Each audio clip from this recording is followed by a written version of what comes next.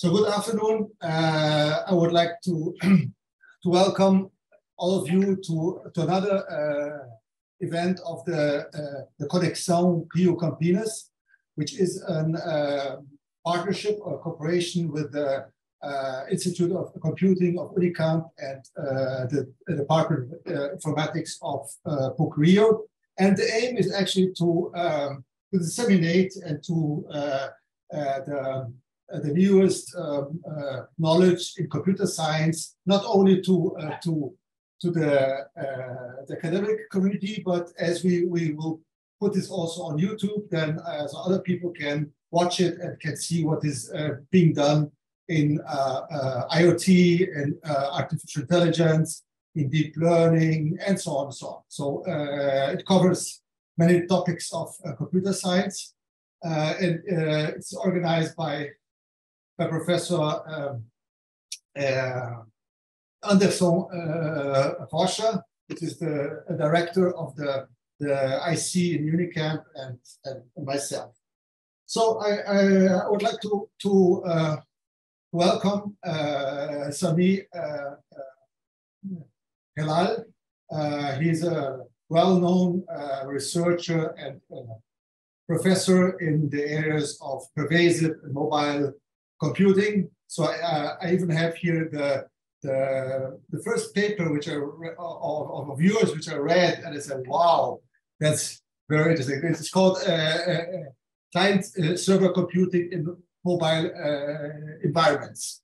So this was a very long paper, I think a survey paper, which was very interesting, and it helped me to decide to work in this field. So thank you very much for writing this paper, and I was very pleased in having you here now to have to give a talk to us. So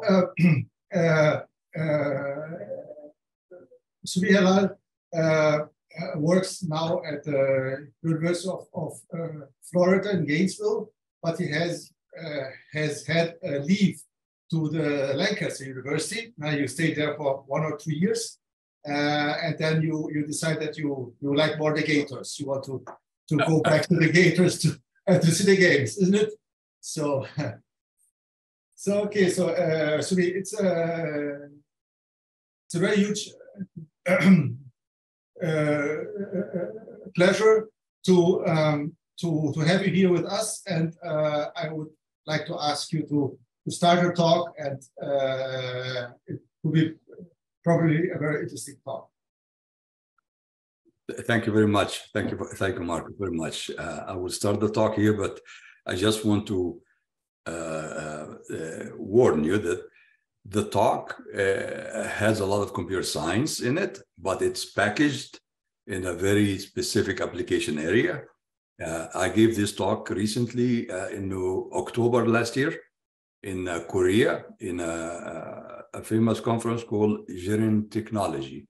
Gerin Technology is like gerontology and technology. It is so the domain of aging, gerontology, is very dominant here in this talk, which, in my opinion, is a good opportunity for computer scientists to for every PhD student or researcher doing something to understand in which way you can contribute to a very highly applied area that is of great benefit to society. So as I go in the presentation, at the beginning is a lot of positioning, but then the lessons learned, as the title says, will be basically the computer science work that we try to do here. So let me share the screen. Sure, yeah. Go on.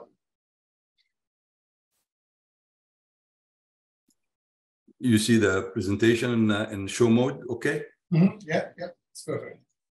Great. Okay, so I am associated with the University of Florida, as Marcus mentioned. I still maintain some visiting status with Lancaster until I finish my 2 PhD students.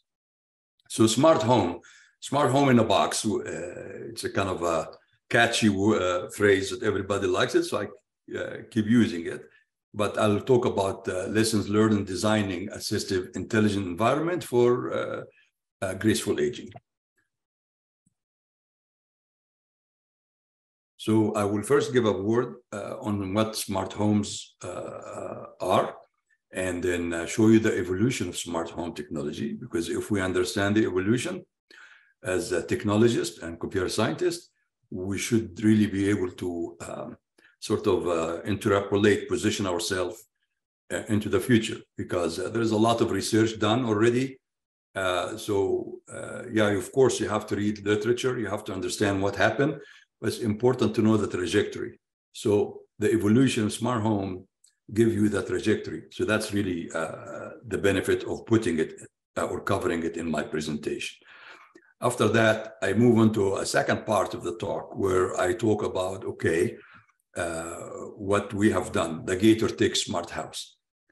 Marcus knows very well why, what the name Gator means, why we name something Gator here, because he has been to University of Florida and to Gainesville. We have alligators that run in our ponds and lakes, and therefore a gator is a short for alligator. And our university has a lot of had to do with gators. We use it in our emblems and in our publicity and so forth. So the Gator Tech Smart House is just a smart house. We named Gator Tech. That's the one I founded here in Florida. I'll present it quickly and then now dive into the lessons that we learn in that Gator Tech Smart House experience. And then I finish off by talking about smart radio home. Maybe we know about smart home, but what the heck is smart radio home? That actually will come in the evolution. You will see it. And now I'll tell you a little bit about it before we conclude. So what is a smart home? In the context, again, a smart home for a young couple is different from a smart home for a married couple with 3 children. It's different from an older couple living alone, enjoying healthy life, different from a single older adult living alone and suffering from some conditions and chronic disease. So you can see, of course, it's a big question to ask because there isn't a single obvious answer of what it is. But here we're talking in the context of successful aging, meaning older people living in a home and try to maintain some quality of life until they graduate. So what is a smart home in that context?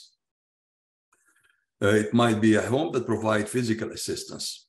Okay, so just getting out of the chair at an old age become a problem. If the chair can push me up, understand that I'm trying to get up, and you just give me a little tug, a little push, hey, that's great. That's a physical assistance. Provide cognitive assistance. When you start becoming not necessarily dementiac, but forgetful. So I need some cognitive assistance to remember and think of that nature. A smart home is a home that recognizes what the person is trying to do. I'm trying to prepare breakfast. I'm trying to go to the bathroom at night. So what if it's really a smart home? It should be able to recognize what the user is trying to do. Recognize even the intention. What is the intention, not what is being done? For example, a person in the kitchen, the intention is really making tea because it's not breakfast time, it's not a meal time, and stuff like that. Help complete task. If it understands the activity, recognize my intention, it might be able to help me complete task. Ensure safety. My safety is important. Safety, like when I sleep at night, it makes sure doors are locked because I might not be able to check that myself, or I may have forgotten. Relieve social isolation because this is a big problem in older adults. So as I go, you will see so many things. Help in preparing meal, order necessary supplies, fall detection to send warning quickly, dehydration detector, so I don't get dehydrated, serve as a health platform for long-term condition, enable remote healthy living, give me some reminder about medicine, adapt to my needs as I age more and more, I become older and older, it also adapt to me. So we can keep going here with more options. It's like, wow, that's overwhelming. Are you here to present us all this? No, I'm just started the discussion about what a smart home could be or what it is. So what you can see from this picture is something very interesting, that you have to be a Superman or a super team to actually do all this. So what you conclude from this slide is, okay, it's impossible for any single group or single researcher to work on all this. That immediately evoke a famous keyword, ecosystem. So you can see here that smart home must have an ecosystem, otherwise this is impossible. You cannot achieve all these potential end games.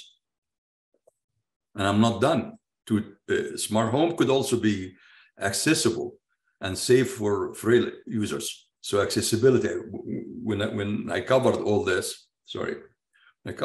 I didn't talk about accessibility. Now I'm going to dimension all this for people who are with certain disability, like frail people, visually impaired people, people who are hard with hearing or deaf, people who are wheelchair user, and then people who have living with very chronic condition like seizure, tremor, and dexterity issues, dementia, all these conditions. So now a smart home should be able to do all that I showed you in the first slide, but now dimension it in all these kind of people who don't have any disabilities, and people who have all these, one of these disabilities. This is a lot.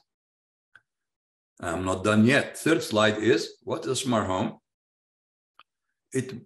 Smart home is not smart if it doesn't monitor my activity to understand the good, the bad, and the ugly, to understand what I'm doing good, what is not good, and so forth. It monitors user health. It analyzes and reports the user health. It monitors user behavior and lifestyle. It analyzes user behavior and lifestyle, not just monitor it, but analyze it, and so forth. So you can see here, after it does the basic things, and then it does it for all people, disabled or non-disabled, we now need to move into something that's positive, which is, well, how can I stay even healthier and have my health and my activities monitored and analyzed so that I can actually escape trouble. So there is so much that needs to be done to actually say that we have smart homes. Okay. So to really understand smart homes, we have to think of smartphones. There is actually significant similarity between the two. First of all, a smartphone is too many things in one. It has all kinds of applications. We do everything with our smart home, everything. So it's too many things in one. But that's exactly what I just showed you. That smart home is also too many things in one. Too ambitious and evolving. What I showed you also is very ambitious. No one can do it. Impossible to deliver without a proper ecosystem. That's the key word.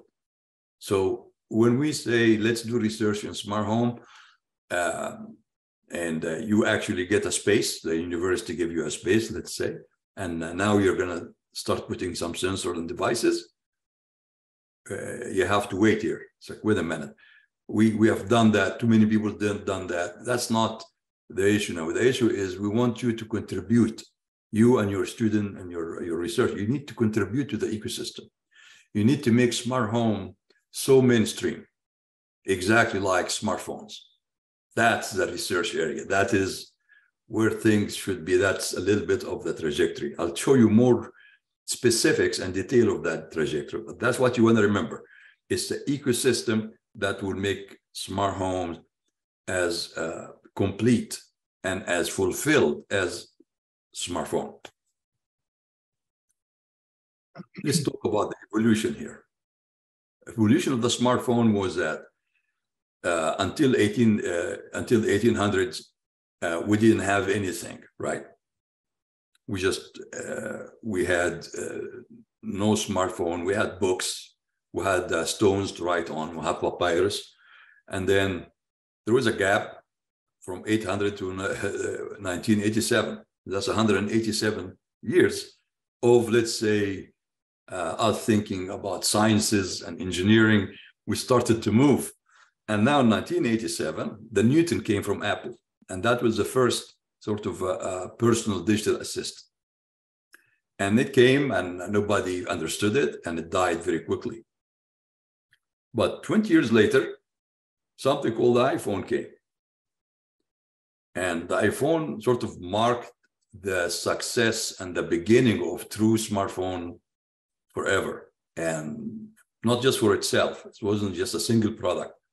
You look at it in 2007 and you look at Steve Jobs when he's announcing it, you think that's an Apple achievement. Well, it was an Apple achievement, but it's more than that. It was an embarking of the ecosystem. That's what happened. Apple created the ecosystem that on which this became a mainstream technology. So the ecosystem basically was there to capture opportunity where hardware innovation came to be very helpful. For example, the multi-touch interface that was invented by some researchers in Carnegie Mellon University. Microsoft bought their patent. So Microsoft had the patent for multi-touch, but they put it in the drawer. And then Steve Jobs realized this is exactly a major element. That's an essential element of the ecosystem, because they tried to create hundreds, if not thousands of devices. You used to call them handheld computers, PDA, you name it. And the form factor and the buttons, all that stuff was too difficult to figure out what is right, what's wrong.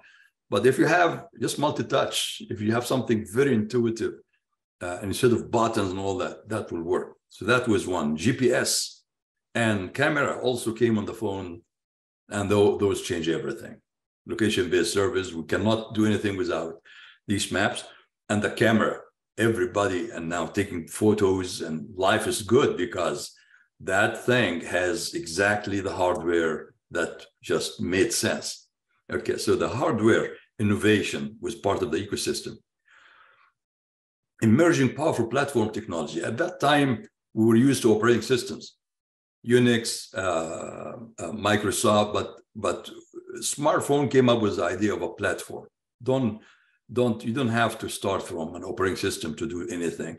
You start with a platform, and the platform has a lot of packaged things. So developing in an Android, for example, in the early days of Android, you use a platform with certain profiles for location, positioning, for telephony, for this. So life became more streamlined. So platform provided focus for technology developer, for application developer, and so forth.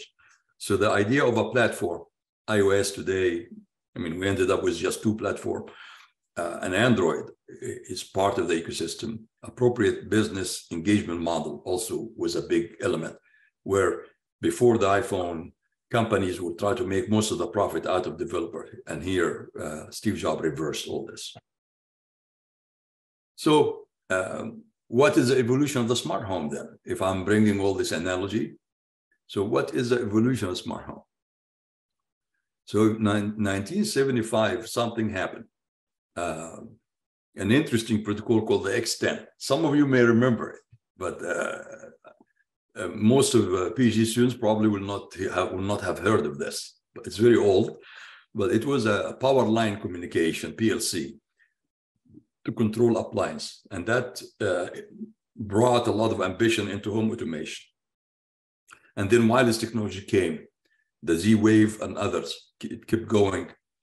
And then in 25 years later, the beginning of hyped up, you can call it hyped up, or experiments where, for example, Georgia Tech came up with the Aware Home. You may have heard of it, which is, well, let's really create homes for societal benefit. Well, here it was for aging. And University of Florida and Georgia Tech are the two strongest universities in the South, in the United States, in the Southeast. So of course, in University of Florida, we got jealous. So, and we had to do something like Georgia Tech. In fact, we got Georgia Tech's main person here, Professor Gregory Abboud, to consult for us, to tell us how can we do our own smart home. he was kind enough to actually help us. So we created University of Florida Gator-Tixmer House. So that's part of the evolution is this early project. Of course, there is more than these two smart homes, but I'm just mentioning them to show the evolution line. And then in 2012, something happened here. Samsung is a very early adopter. Koreans are early adopters. So Samsung really sort of crossed the bar very far, and they came up with Samsung SmartThing. At that time, the world Internet of Things started to ring. Cloud computing was established, and also the word edge computer started to ring. Edge computer is what connects the Internet of Things to the cloud through the edge. And also human-computer interaction matured a lot by 2012, to the extent that a major industry put out smart things to create smart home with it. In other words, the first building blocks for smart homes that make sense, that's more streamlined. Yet it's still from one vendor. 2014-16, so now we're coming into our current time closer, many things happen. So these devices like SmartThing from Samsung started to learn. So you have embedded in artificial intelligence in them. So Nest started to put IoT devices, which is the Nest thermostat, that learn many things about your behavior. Are you in the house, outside the house, and try to optimize for you. And also some other technology that came that's very powerful, which is voice technology. So Alexa and the like, all these created a very powerful interface for smart homes. So much so that Apple created the HomeKit, Bosch created their HomeKit, Google also created Google Home, their HomeKit. You can see now the big giant companies converging in that timeline. They see exactly like Jobs saw that the hardware, the right hardware was in place, the multi-touch, the GPS, and the camera. He saw that. And they see that also, these big giant, they see that now the ingredients are in place. IoT, Internet of Things is there, edge computer is there, cloud computing is there, and the interface was now perfected because you can do a lot with voice. You just feel like you can ask your house, I forgot what I was doing. Can you remind me what I was doing? You can say anything. You don't have to press a button. You don't have to know the technology that much, okay? So the voice technology came, and now the giants creating the kits. That's 2014, 2016. To 2022 or today, that is my analysis. That's where I look at where this is going. So we're going to something called smart radio homes. I refer to it also as smart home in a box, which is a blueprint of a smart home ecosystem. Okay, so what does that mean? Well, the rest of my talk will show you what it means, and we will regress back to that slide. But that's the next thing. Now that you have better hardware, better devices, intelligent devices, you have the infrastructure around them really in place. You have your edge computer, you have your cloud computer, you have the voice technology, all that stuff is there. What is missing now is, as a part of the ecosystem, is how do we do it? How do we create smart homes, and what it means to create a smart home, and what's the life cycle of a smart home? What is the life cycle of a smart home? And can a smart home really be relied on, or will it kill people, or will it be responsible? If I sell a smart home tomorrow, will I be put in prison because I caused trouble? See, there's still a lot of things to take care of here. So that's the idea of a smart radio home or smart home in a box. Okay, I'm sorry for this very long introduction. Now we move quickly, but the smart radio home will make all this possible, and will also make this ability thing to disappear. Now, let me move into the second part of my talk, which is lessons learned in designing the smart home for graceful aging. That was the very first smart quote home I built in the lab, which is smart door. Try to figure out, you want to make anything smart. In the same lab, I created that mock-up zigzag structure to be a house of an older adult, and I have a mini can on the base because I wanted to experiment with positioning and location and ultra wideband transponders to find location. So I started to understand what are the issues in building smart homes, so that I'm not theoretical. And that led me to some thoughts, and I was lucky to be able to raise funds to create an actual house. And it's called the Gator Tech Smart House, and that's in a retirement community, as a matter of fact. And when that happened, I was very happy, but then very quickly I realized, oh my God, I got myself a disaster. I have to make a real house smart. Here is my lab, I can do things. I can make it look the way I want, but this is a real house. But we gain a lot of experience, a lot of pain, but a lot of some success. We learn a lot. And then I moved to England. And when I moved to England, part of why I moved to England is they have really interesting projects known as Healthy New Towns. So there were 10 Healthy New Towns done by NHS, National Health Services of England. One of them was sort of anchored to Lancaster University. And this is a green grass, meaning it's a land that's empty. So NHS give some funding and the government give funding. It's like, okay, you have no excuse. Create a healthy new town. Design it the way you want. You want to make it look like weird, do anything. It's green grass. So no excuse, but at the end, after you finish, we will run an experiment for 5 years and 10 years to see if actually people health outcomes is changing. People are living a better quality of life, better living longer, life expectancy, blah, blah, blah. So there's a whole metric of that. So that was a huge project, and I got sort of involved in it from the digital health thematic issue. That was an amazing project, far exceeded the smart house. But that's the ambition, and that's where the full line, time, and evolution of smart home started to dawn on me. It's like, no. You cannot use a smart house to build this village. You can't build smart homes. Smart home is a bad idea. You got to build smart ready homes. So I will explain more what I mean by that, but that's where it dawned on me. It all came to me. If I didn't go through this, so I'm very glad I went to England. I'm an adventurous person. I like to move a lot, but the gain here was just totally unexpected. The gain is to realize that what I have been working on for quite some time is inadequate. It's missing very critical elements. So that's the word ready. Instead of smart home, smart ready home. I will show and I'll say more about it later. So in a nutshell, the impact of a smart home on health is easily attainable. Impact on people's individual behavior and lifestyle is hard. Integration into health delivery system would be one of the forces of change shaping the future of health. Predicted positive impact on quality and cost of care and overall quality of life. This slide, I shouldn't have put it here because I will get back to it. So what is the issue to create a whole smart community is changing people's behavior. That's one of the most difficult challenges. Changing lifestyle, changing behavior. How do you get people who are lazy to not be lazy? Okay, how can you get people who eat the wrong thing to eat the right thing? It's not easy. We have something called population health. Everywhere in every country has a population health department, and it put out information about how to live healthy, how to live longer. Doesn't work.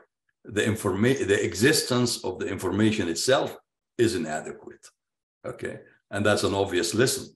Nobody can deny it. So there must be something additional needed in addition to the information.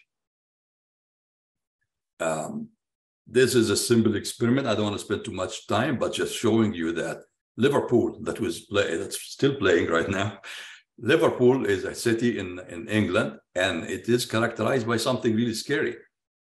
The average life expectancy of people in Liverpool, the average is 10 years less than the average in many areas in the United Kingdom. That means that this city, people in this city are very unhealthy. So why? Because they have diseases. Okay, let's pick one famous disease there. It's COPD. And that disease is a pulmonary disease, basically congestive, obstructive pulmonary disease. Has to do with many causes for it, but at the end, the lung become inefficient, right? So the United Kingdom did an experiment with help from Philips, and the experiment was to just take about 2,200 people, 2,000 people, 2,200 people, and try to put them on a different pathway of treatment, which is quote, quote, smart home and digital health, remote care, and put them in it for about a period of time. I can't remember, 9 months or 1 year. So basically, it's just a small device, connect your TV, and a lot of phone calls from the nurses based on the information they're receiving. And this is the end game here. So this study was just to show, will it really make a big difference? They want just even trace of evidence, and look at that. Forget the paperwork, but hospital admission.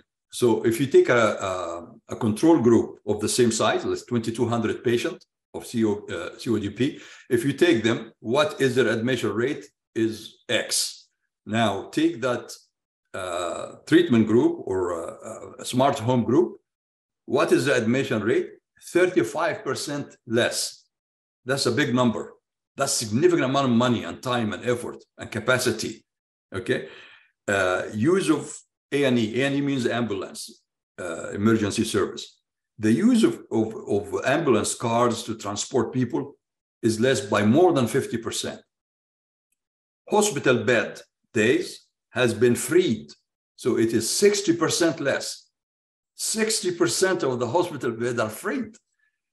And there's so many other important things and nice positive things, but right there is the eye opener. So just focusing on one disease in one city and providing only one technology, what you see here, something very silly, two medical devices connected to a gateway that connect to the TV. And the TV has like an input and output channel. So you go to channel 99, that is the study channel, where messages happen, video to learn, all that stuff. Wow. So therefore, smart homes and digital health really work. In a very small experiment, the promise is huge. Back to Gator Tech Smart House. That's how it looked like. That's where it's located. This is a retirement community, and that's the smart house. The retirement community here is a continuous care, meaning it has regular homes, to restricted homes, to group homes, to medical facility. So when the person ages, he doesn't have to sell his home and buy a new home or call his son, say, son, move me somewhere. No, you enter the OCAMAC CCRC, you graduate from OCAMAC CCRC. That's the idea. Okay, and this is the team. So all of a sudden my team used to be just males, no female, my engineering, and all of a sudden, by working in an interdisciplinary team, we have female researchers. We even have end user, like here's a wheelchair user. We have the whole thing. Things start to become more balanced. So that's another side note I'm making here, is that interdisciplinary research really solve gender issues and improve diversity in a very big way, naturally, without having to pretend or to do any special measure. All right, so I started to talk about the smart homes and tell you that smart home should be able to do all this crazy stuff. And it was very overwhelming, only to make the case that, okay, smart home cannot be just a research topic that you go and say, I'm going to create a smart home. There is an ecosystem. You better position into the ecosystem itself first. And I showed you an analogy with the smartphones. And then I showed you the evolution of smart homes. And I told you the next big thing is smart radio homes. And then I tried to make the point that smart home will actually change health outcomes. And now I showed you that nice picture of the Gator Tech Smart House. But now where is the computer science still? What did we try to do? Okay, so these are the lessons that we learned. So the first lesson, we refer to it as the box principle. And the box principle is a favor. You do it to yourself, to your advisor, to your university, to your society, as a matter of fact, but to yourself also, because the box principle is to think outside the box. We all want you to think, get great ideas. Definitely think outside the box, but keep one constraint in there, which is think outside the box only to put it in a box. What does that mean? It means that you should innovate near the commercialization boundary. Don't innovate anywhere else. As you innovate things, you always bounce it back to your heads. Like, can this ever be a product? Can it be made a product easily? Or is it going to be very difficult to make it a product? So you always think that way. And if it's not easy, drop it.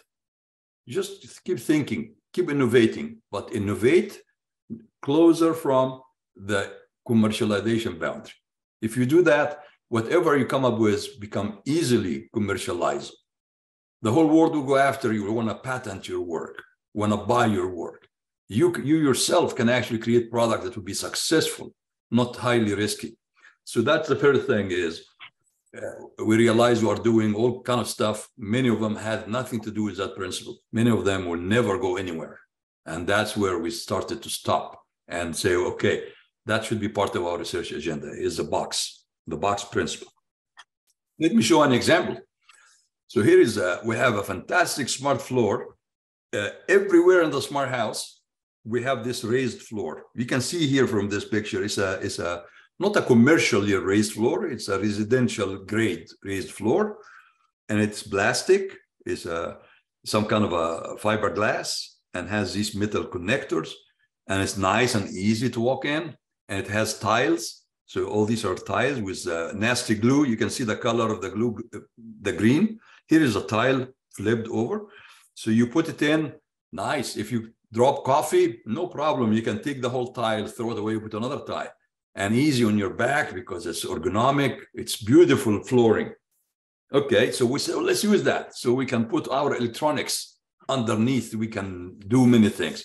We needed to detect the location of the person. We needed to also count how many steps Mr. Johnson has taken today. Is he active or is he not active? Is he perkily walking or is he barely walking and just dragging his feet? We need to know everything, right?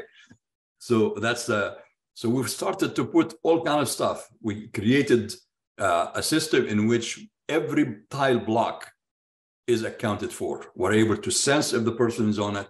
We're able to also create an estimator for the energy. So we're so excited about it.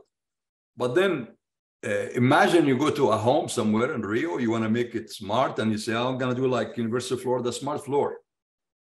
Well, good luck, because this is going to be too difficult. It's going to suck up all your budget. It's too difficult. It takes an engineering team, and it cannot replicate it easily.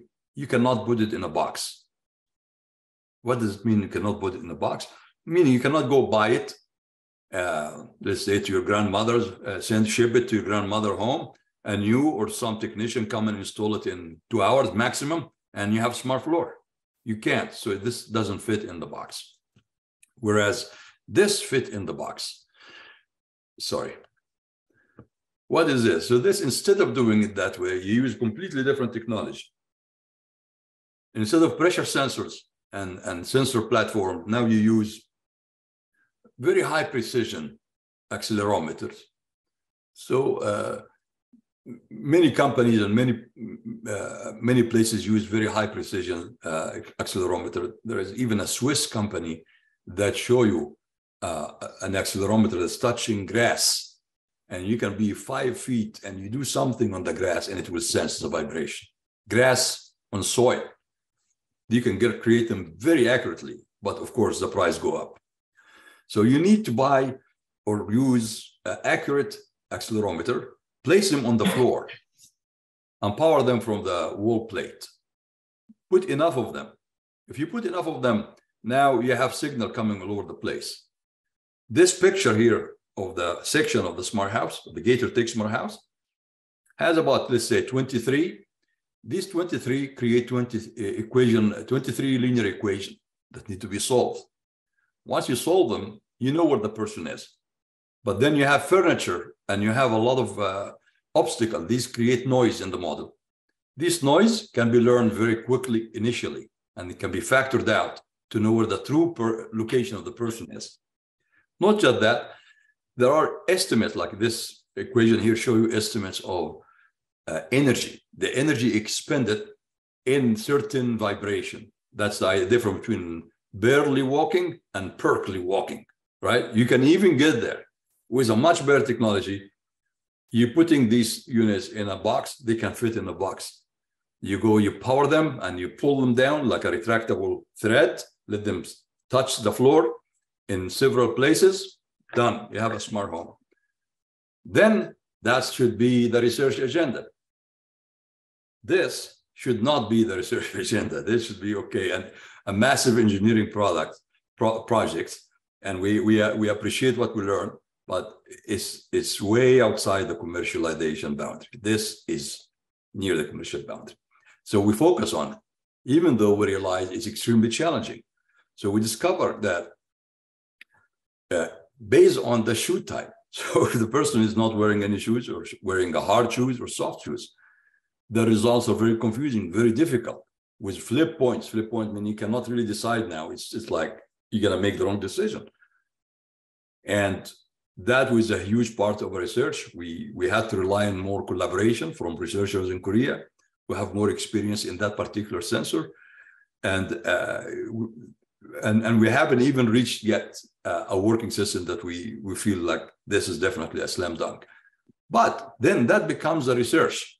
Then that shape up. If I want to do a smart floor project, if let's say some researchers in Brazil working on positioning, indoor positioning, and they want to do a smart floor, then they should avoid certain technologies, focus on other technologies. MEMS accelerator will be one of them, and basically try to solve the challenges, like the variability of the shoe type and all that stuff. That sets the research agenda.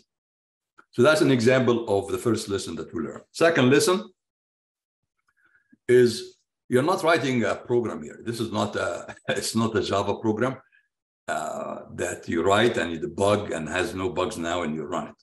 And after you run it, if it has a problem, it will crash. If it crashes, you will figure out why and you fix it again and it does exactly what's supposed to do. When you build a system like this is not a simple program. It's not even an artificial intelligence model. It's not even a machine learning model. Machine learning model is the best effort. Basically, give it bad data, give you bad model. Give it better data, give you better model. But at least has that linear relationship. You give it even much better data, give you much better models. So at least it has that rational behavior. No, here you're not doing a program or a machine learning model. Here you are creating some kind of a complex system, and its main trait is uncertainty. So you have to remember that when you work in this area of smart homes, you are not creating a smart home only, you are creating smart home and creating uncertainty. So uncertainty is your byproduct, and therefore you have to go back and figure out how can I minimize this uncertainty, really contain it, put some bounds on it. That becomes research. So computer scientists working on the data science aspect of smart homes and also models, all that, they should find new methods to put bounds on uncertainty. If you put bounds on uncertainty, you can say things. For example, you can say this smart house works 92% of the time. So if I sell a smart house to somebody, I'm not lying. I have a bound because I have a proven bound. So anyway, let's talk about what uncertainty is here. So let's face it, most of smart home have sensing system. So you start with sensors. So you have a sensor, you collect sensor data from one direction. Once you collect sensor data, you try to feed it into an observational system, which is usually based on, let's go from the other side, based on a model. So you create a model. let's say using probabilistic methods like Markov chain. So you create a chain, that's your model, or there are other methods to do it. But in activity recognition, usually you use these kind of activity graphs, which lead into Markov models. So you're creating a model of a specific activity you're trying to sense here. So you're thinking you're sensing, and you think you know what you're sensing. So you say, I want to know when a person is preparing breakfast, okay? Or I want to know when a person is on pain. There's pain. So you have something, you wanna recognize it. So you create a model for it, and you start fitting the environment with appropriate sensors, and you start collecting data. To create that model, you have to first analyze the target domain and the activity. So you sit down by yourself, which is a mistake, or you sit down with domain experts, which is the right thing to do.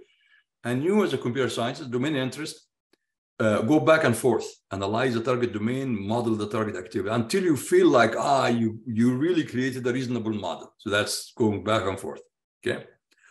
So that's great, but guess what? You can have errors. You can have wrong conception on the model. You can have wrong conception even in the analysis of the model. It's not perfect. Why? Because there is no science there. We don't have a science for modeling. If I tell you bad hygiene, people who go to the bathroom and they exhibit bad hygiene. So what do you think? You think you know it. You think, they don't wash their hands. All right, that's fine. It's probably true, but is that all? We don't have that. We're not taught in school, in elementary school or high school or college, how people use bathrooms. It is not a science. So you see that? That's where you're getting into. When you go to a smart home, you're walking into territories that are undefined, uncharted. So you do your best to create a model as a computer scientist. You sit down next to a domain expert. You go back and forth. You create, and now you have that. But you may have exhibited error here or error there. Now, you choose a sensor. The choice of sensor can be erroneous. But now you collect the sensor data. You try to get the data into the system. And at that point, you want to implement an activity recognition algorithm. So you come up with an algorithm, 1, 2, 3, 4. You're doing yourself a favor to detect what you want to detect. I think that's my cat. Mishi, no. I think Liverpool got lost because Mishi's telling me. Sorry about that. You can see here how many errors, how many places where you can do errors. So how to cope with uncertainty? Because you're not sure the data is actually coming out of the sensor. You're not sure the sensor is working. If the data come out of the sensor, you're not sure if it's noise or actual data. So you have to deal with all this. So what do? People look at the semantic rich modeling approach, meaning since it's a complex system, a lot of uncertainty, you might as well increase the complexity of the model itself, make the model bigger, wider, so that it survive all these potential uncertainty.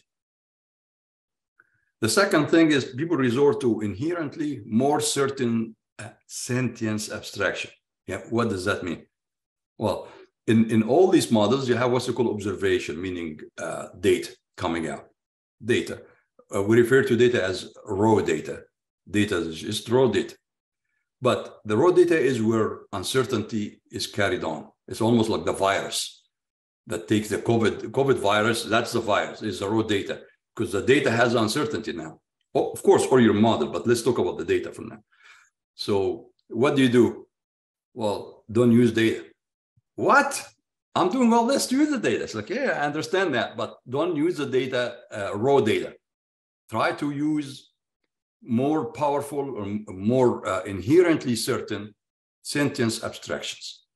So that's one thing that looked very promising to me and my team. We have worked on it, and I believe this is an open problem. A lot of more research needs to be done. I will show you some of that in a second. If you, instead of reading sensor data, you read something higher, like you're reading a phenomenon, for example, that's much more reliable. You're reading a behavior, you're reading a trend, That's much more powerful. But if you know how to define it and read it. Also, we need to do something else, which is we need more programming language concept about how to create application or program under uncertainty. That's a big one, because Java exception handling, for example, is very limited. So you need more richer concept of dealing with uncertainty itself, because at the end, no matter what you do, there will be uncertainty.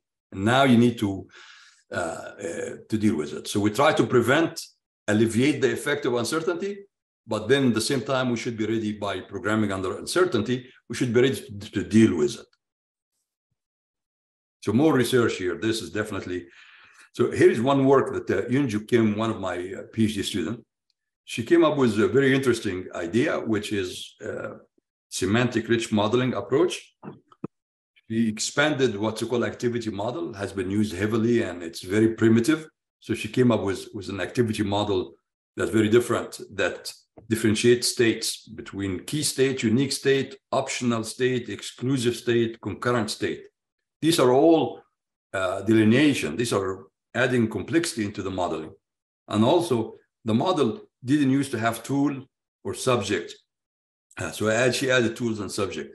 Just by complicating the model, she takes the same activities, same data sets, and try to run it through the model and compare it with standard probabilistic Markov chain, and the difference was huge in the accuracy of the model. That means the same data, same uncertainty, different recognition quality. So coming up with more sophisticated semantic rich modeling is one. Domain scientists still, domain experts are a must, of course, in this model. This is how she did it. She created the whole fuzzy algebra to be able to do this. In fact, when she get the data from the observation system, when the data fly, the first thing that she does is she fuzzifies the data. So, which is funny, like you're losing the data at that point, you're fuzzifying it. And that's how she obtained better result. To me, it was almost, I was almost sure she's wrong and she will never get there. So I was really shocked. And I had to push my nose to figure exactly how she's implementing this. But that's a beautiful work. So there is new room for innovation to cope with uncertainty. But that's a second lesson alone. It's a longer, rich lesson. Uncertainty, uncertainty, uncertainty. It's our responsibility as computer scientists to solve that problem. If we are to really make smart home means mainstream like smartphones. This is an area that sits on our shoulders. We have to work in this area. We have to come up with breakthroughs. This is another coping with uncertainty using virtualization. There's another PhD student, Raja Bose. That's an easy one where you don't have to deal with raw data. You deal with a virtual sensor, for example, a container, and the container has subscriber, let's say 3 subscribers. And the container has more element now. It has, for example, it has its history. So even if the 3 elements die or become, you can actually look at the history and still provide an answer. Based on previous answer, this is the sensor value, okay? So using containers and also if one dies and you have quorums, you say, well, I rely on the other 2. So that's an very easy principle, but it made a big difference. And then Raja took this up. Let me quit all this to move into Phenomena Cloud. So Raja took it into Phenomena Cloud. And that really was powerful because in our smart home, a smart floor, we used to have problems. Okay, so the problem is sensors start flaking up. It really messes up our system. And he said, let's not read pressure sensor on the smart floor. From now on, we're reading walking phenomena. We're reading walking phenomena. That's all you need to read. If there is a walking phenomenon, the person is walking.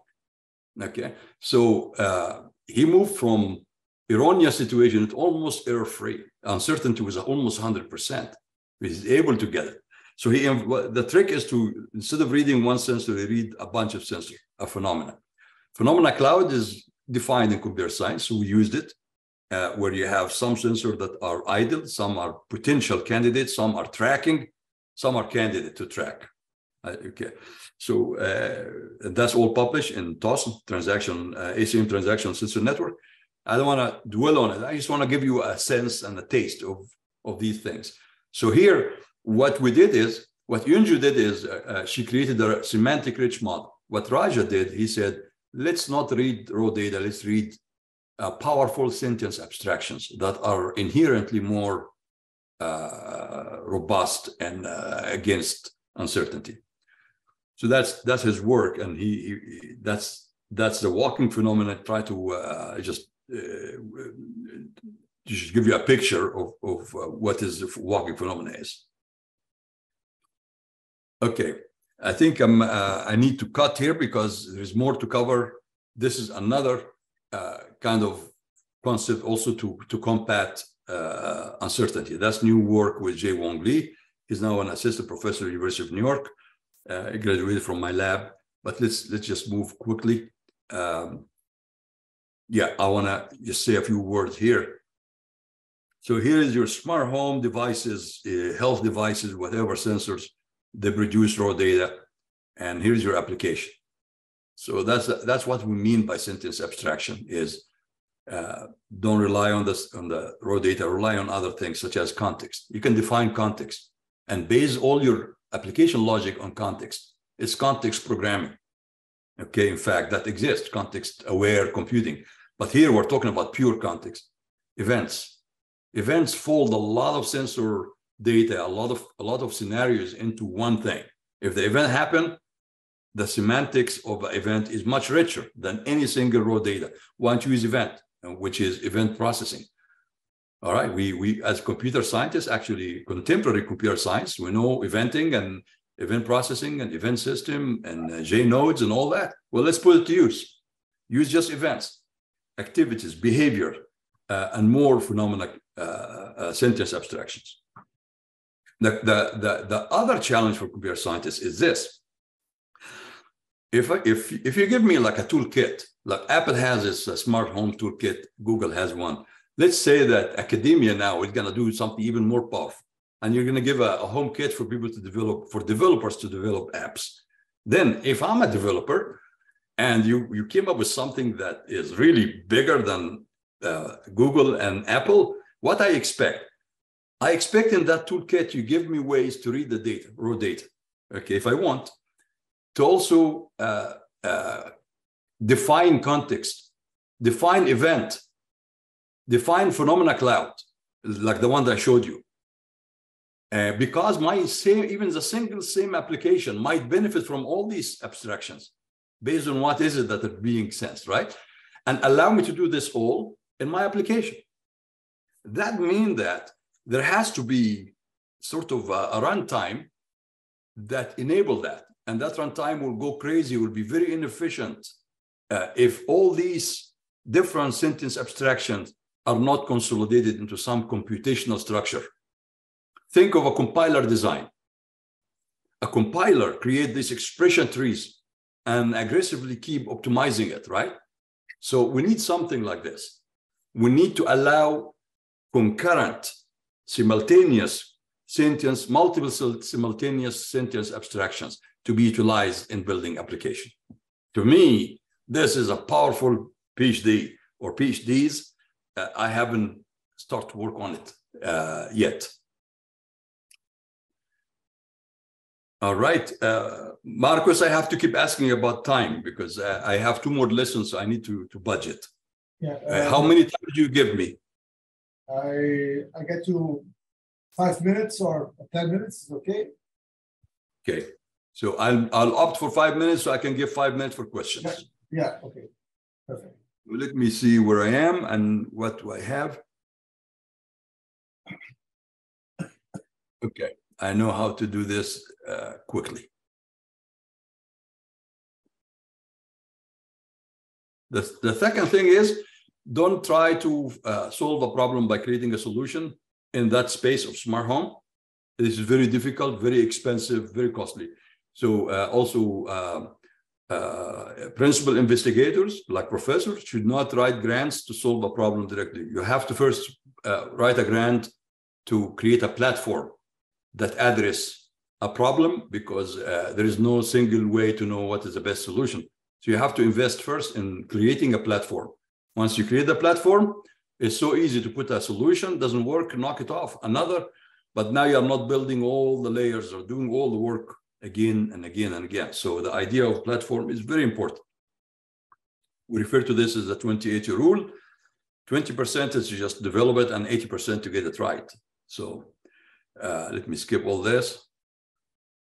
That's an example of a particular platform for digital health for asthmatic children, for example. If you try to build a solution, the probability that your solution work to detect asthma attack before it happened, it's almost like 5%. Okay, so it would be so silly to try to create a solution. You have to team with a lot of people to create a platform and now try all sorts of solutions. So that's a lesson we learned.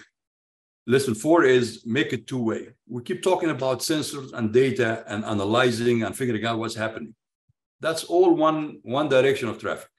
There has to, if there is no other direction of traffic going into the space and into the user to do any change, then it's almost like a car where the clutch is not on, it's neutral. Nothing will happen. You can sense as much as you want. So don't forget that it's a two-way street. So we have to figure out, how do we go back to the user to make the user do things or to not do things or to affect the user? How do we influence the user? This is not easy because we can write code that very easily turn on and off a switch. We know how to do that, to activate a switch, but we cannot write code that make, I don't know, Juan stop eating what he's eating, right? We cannot activate people easily. So it's a problem. So you need a lot of work in this area. And there is indeed a lot of people, a big community called persuasive computing. And I had the honor to work with 2 PhD students. Daki Lee is one of them. He created a very interesting model. The issue is to try to be successful in convincing and also try to be able to measure the conversions. See if the person is actually being convinced or not. And to try to figure out, if not, then to what extent you have to go reinforce your approach. So these are the reinforcement loop here. You can see them. But I don't want to get into the detail. I just want to tell you the lesson we learned is this is an important area, which is how to how to secure the collaboration and the cooperation of the user in very, very human-centric systems. It's computer systems, smart homes, but they are very human-centric. So if you forget to create pathways into the user and to ensure the user collaboration, then I think that would be a big mistake. It's something missing here. So there's a lot of work. We have done work here. It's a beautiful area to need of more research. I would definitely recommend it. Now, we can skip all this. Lesson 6 is very, that's the last lesson. It's not all sensors, hardware, and stuff like that. So there's still one bit that relates to us, computer science, and that is service science. Service science. Because you cannot say that for Uber, I don't know, is Uber operating in Brazil? Yeah, sure. Okay, so you cannot say Uber is not part of the computing technology, is not part of our new reality, the internet and mobile. It is definitely part of it, right? It's a computer technology. So what is Uber? Uber is if you look at it from an asset point of view, the initial version of Uber, it shouldn't be worth $30,000. Just few lines of codes. You have an app for the driver, an app for the passenger, a small cloud service. Come on, this is a very simple system, right? And uses tons of existing services like GPS and all that. But Uber is more than technology. Uber has the thinking, the service science. So similarly to Uber solve a lot of problems. So Uber tell us or give us the lesson that solution in smart home doesn't have to all be hardware and software and systems. It could also include service.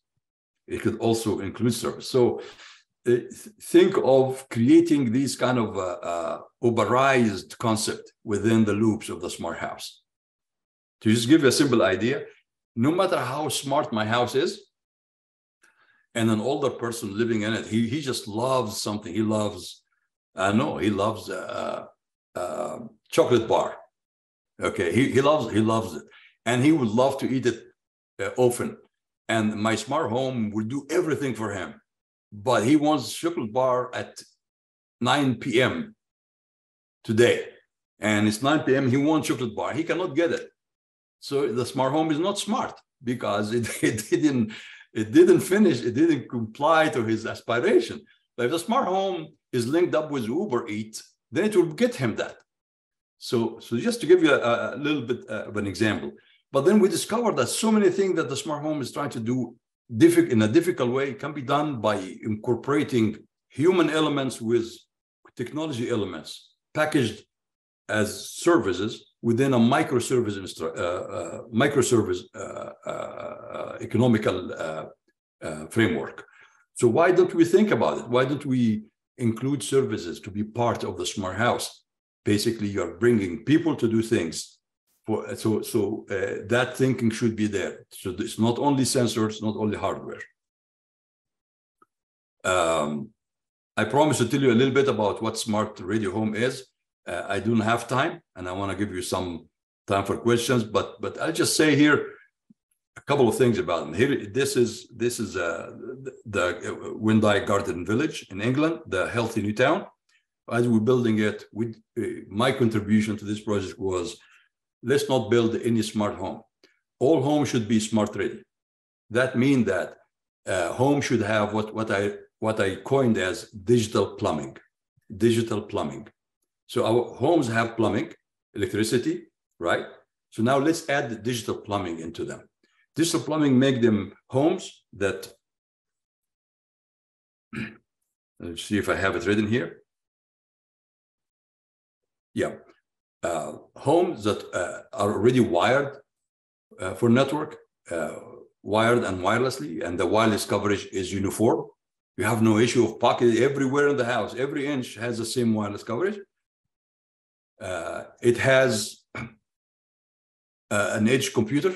Any home has to have an edge computer, and it has to have audio video connectivity. Everywhere there should be audio video connectivity, so you are able to input or output audio or video. It has to be able to house and power and hide IoT and sensors in modular connectivity. So in other words, you have to have places to hide technology, either on the ceiling, on the floor, on the wall, on the baseboard. Remember the baseboard? And the bottom of the wall? Okay, that's called, the British people call skirt board. Imagine that skirt board you can actually push out and give you a beautiful opening. You can and it has USB power.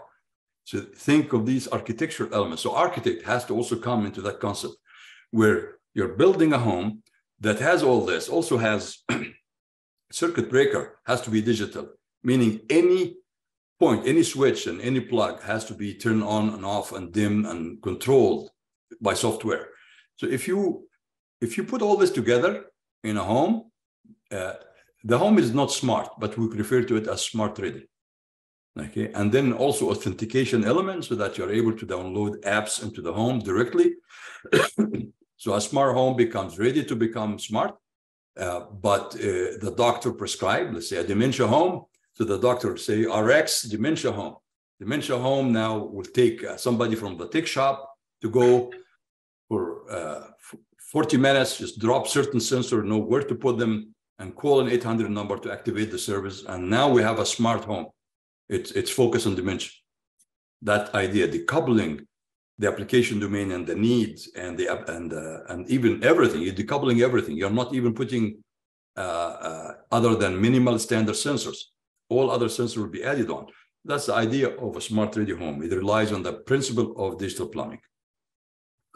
This is a smart skirt I was talking to you about. In the smart house, we have the floor down here, but we also had what's called dropped crown molding. That's where we used to hide a lot of stuff. Nobody can see it, and it has power. So anyway, my conclusion is let's build on the momentum we have today. We must strengthen and adapt and adopt smart ready or smart home in a box ecosystem. We need to engage the housing sector. We need to help make the smart ready homes technology affordable, cheaper. We need to innovate more intuitive interfaces. While I didn't cover privacy and security, they are really important. I don't talk about them because I'm not an expert in them. But this point here is to say, don't forget them. They're very important. I will stop here and turn the floor to you, Marcus. Thank you very much. Sumi, it was a very, very nice and inspiring talk. I just wanted to jump to the topics and start researching them now. So it's very nice. Well, I would like to open the floor for questions. I have some too, but I don't want to give the chance also to other people to ask something. So anybody in the audience who wants to ask something?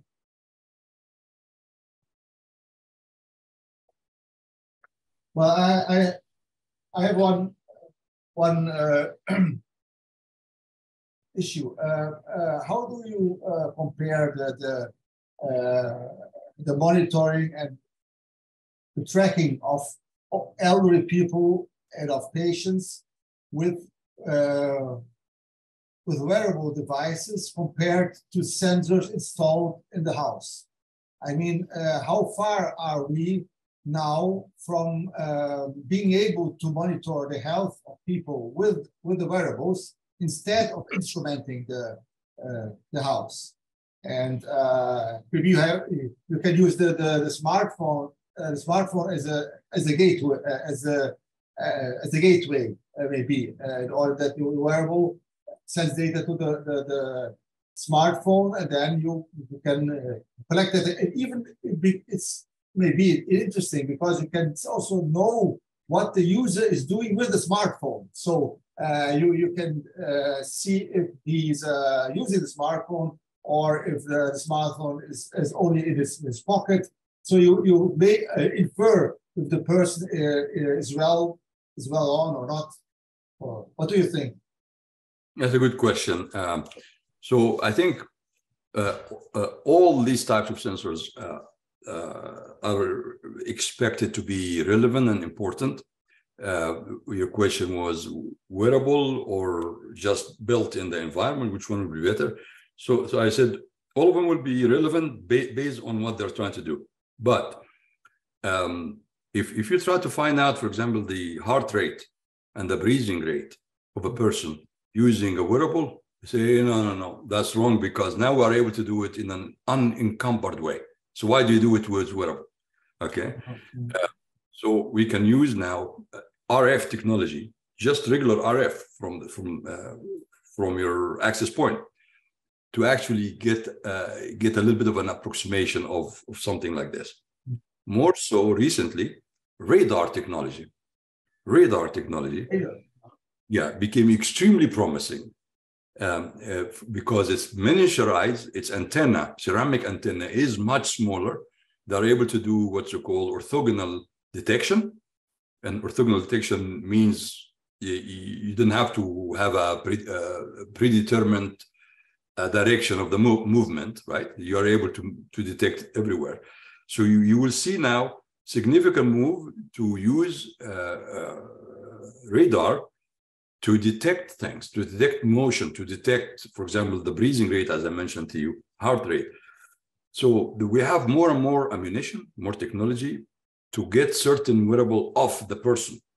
So the golden rule is, if you can do it in an unencumbered way, meaning without wearables, do it. Absolutely. Definitely. For sure. But something like blood pressure becomes difficult with all we know. It's very difficult. So if somebody invent a watch that actually tell me my blood pressure, so that Imran just came up with one. It's a little bulky and still not highly accurate. if wearable will solve blood pressure, that will be amazing, because a lot of people get strokes because of sustained high blood pressure. So just knowing it, taking an action, then everything is good. So it's very useful to have a wearable of that form.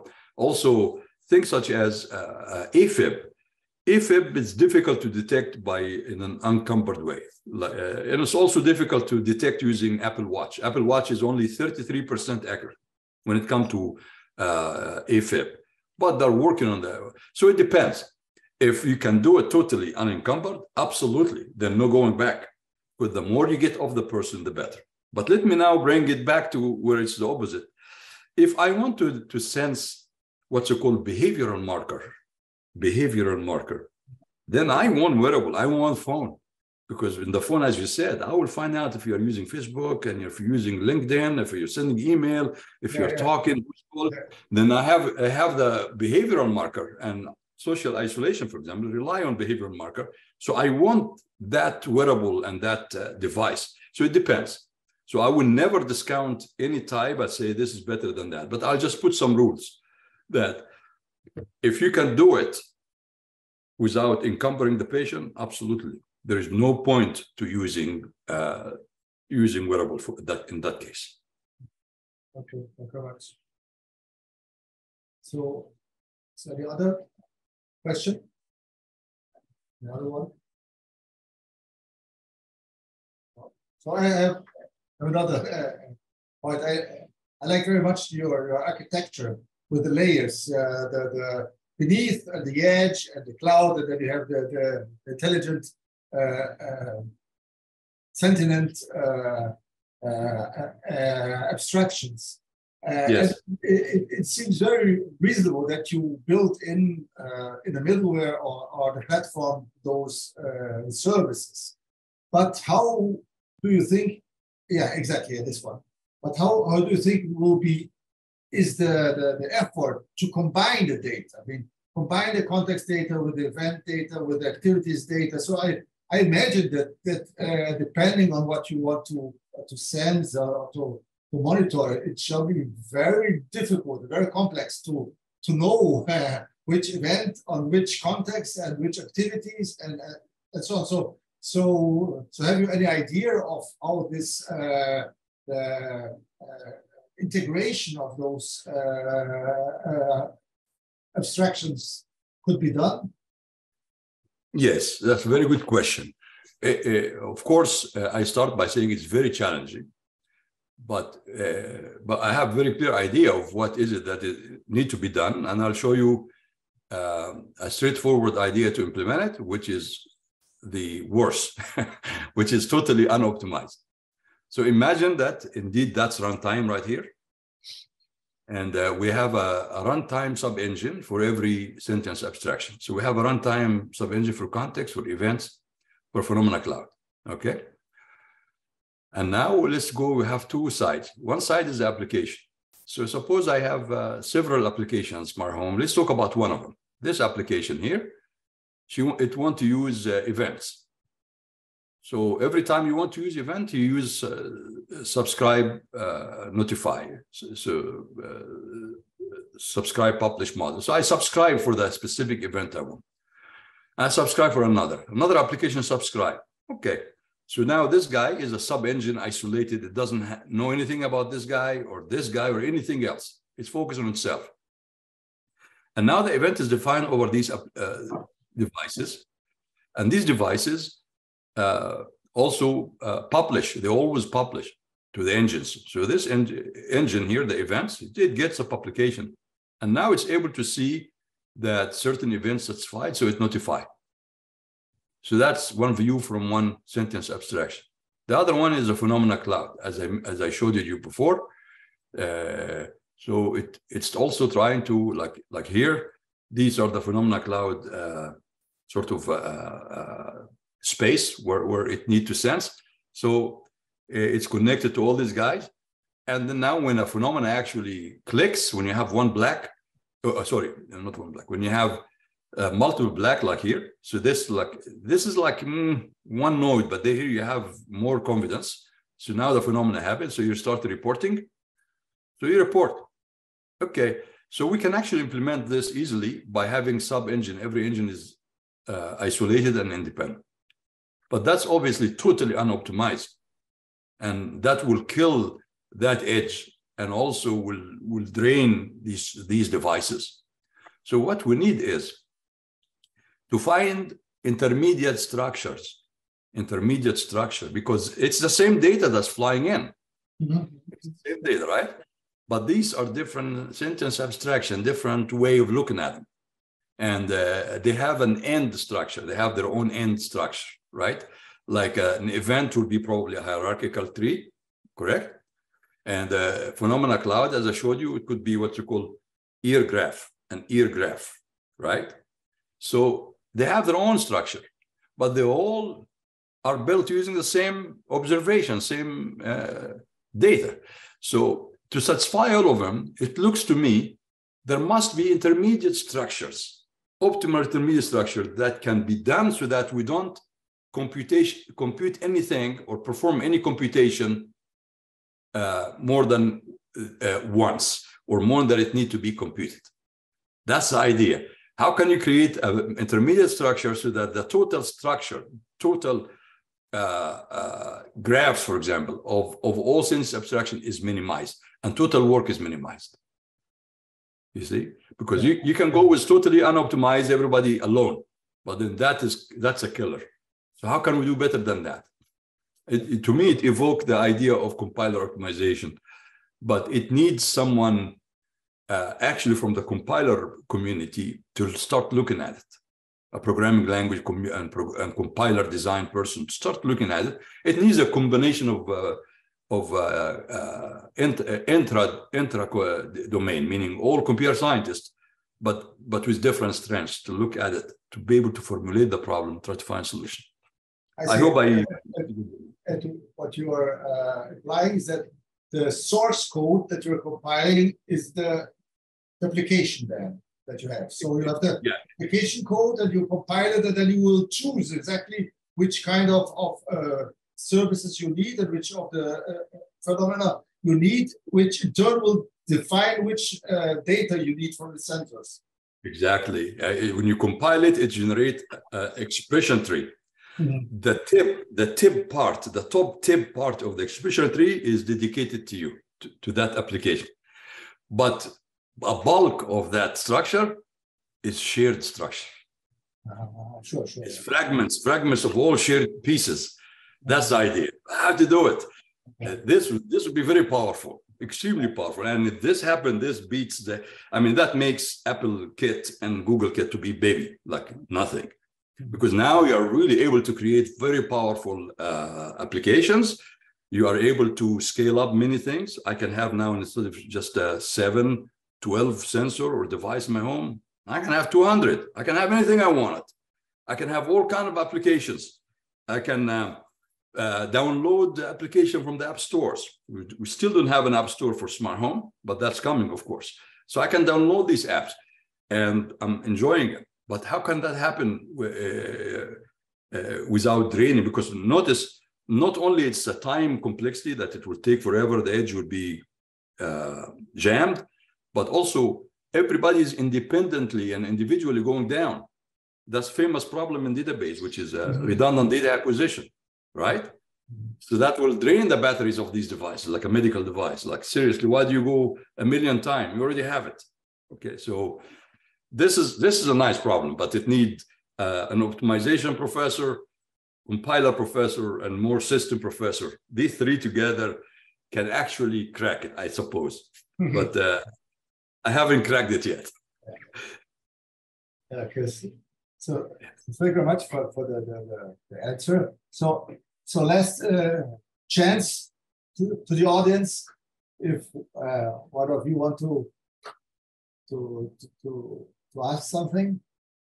Nobody. All people are tired now. We have here 7:30. Yeah, it's time to have dinner soon. So Sumi, I think that there are so many topics that I'm interested that we should pursue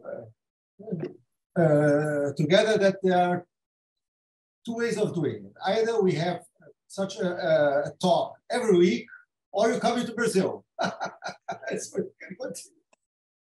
We can come up with something in between. Okay, very good. Okay, so thank you very much. It was very, very nice. Flavia and Paulo, they apologized that they had to leave before, but they liked very much your talk. So, no problem at all. I enjoy giving the talk, and I hope that the recording will be useful to others who couldn't make it. Definitely. Thank you for inviting me, Marcus. Okay. Thank you. Okay, thank you very much. Bye-bye. See you. Bye-bye. Bye-bye.